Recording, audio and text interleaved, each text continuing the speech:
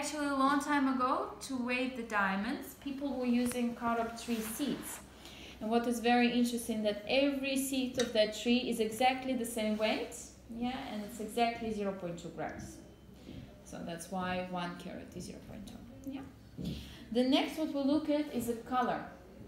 In the world, there are a lot of colored diamonds. So it can be the red or pink, blue, yellow, green, any color you want, pretty much, almost. Yeah. So of course, some colors are more rare than other ones. And also, it depends on how intense the color for the colored diamonds. Yeah. As more intense and as more rare the color is, of course, as more expensive the diamond is as well. So, for example, the rarest diamond will be the red diamond. And it's so rare that you can't buy it anywhere else. It's only in private collections at the moment. Yes. But there is a list of people, a big list of people, who are ready to buy red diamond before they found one. So, if somebody will find a red diamond, there are a lot of people who are ready to pay a lot of money for it. Yeah, which is very interesting. And a lot, I mean, like the last one I think was evaluated by like a $7.5–8 million. Yes. But so if you wanted to see a red diamond, unfortunately I don't have one to show you. I'm very sorry. But today we're mostly going to talk about white diamonds. So white diamonds has a certain column here. So even though the white diamond is colorless, let's say, it has a particular color. Like a D has a little bit bluish color.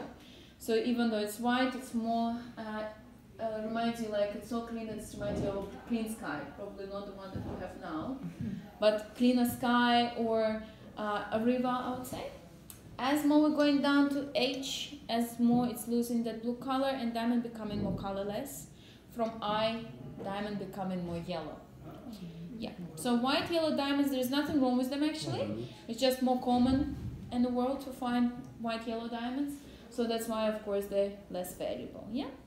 The clarity is also very important. We have a lot of imperfections inside the diamonds actually. And it can be the not fully crystallized carbon still left in there, some cracks or scratches. So what we do, we use a 10 times magnifying glass to see those imperfections. Loop clean means that, of course, we didn't see any imperfections with the loop. Then as more we're going down, as more we can see those imperfections, of course. From PK 1, depends on the carat, but we can see those imperfections with the naked eye already. So we don't need the loop to see them. However, it doesn't affect the shine. So diamond is still beautiful and shiny. And PK 2 and 3, there are so many imperfections already that it starts to affect the shine. And of course, there is also a cut. As I mentioned, there are over 200 different cuts in the world. We just give some of them, yeah, to give you an example. Of course, it also depends on the preference of everybody. So it can be somebody like a pear shape, heart shape, I don't know, overcut. But there is also an ideal cut as well, which is also very important. So, for example, brilliant, how many facets brilliant has? 57, correct. It's like, why do you know this? So, of course, when you try to make a diamond or brilliant, you can't just put 57 facets wherever you want, right? You need to follow this here. As close you are to the ideal cut, of course, as more expensive the diamond is as well. So it can be the excellent, very good on medium. Yeah. Okay, so now the most interesting part starts. Enough of the lecturing. What do we have here? This is not interesting. This is also not. Okay, so first one I would like to show you is 0.72 carat.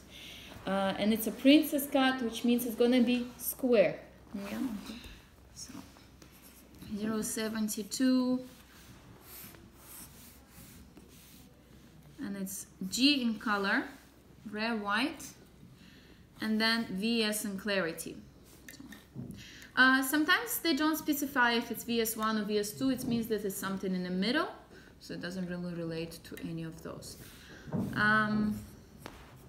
So this diamond is actually very good quality, I would say. So the price will be 5,096 euros.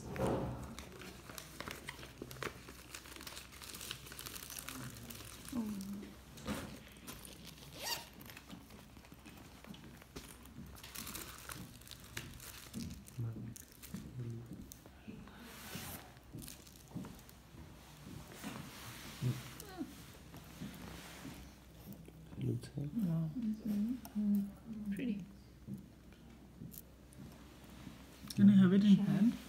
No. Well, actually, diamonds are also, for the security reason you can, but diamonds are also attached to grease very easy. So of course, as more you touch them, as more dirty they are. You can of course wash them with like a normal soft soap or like a special cloth, but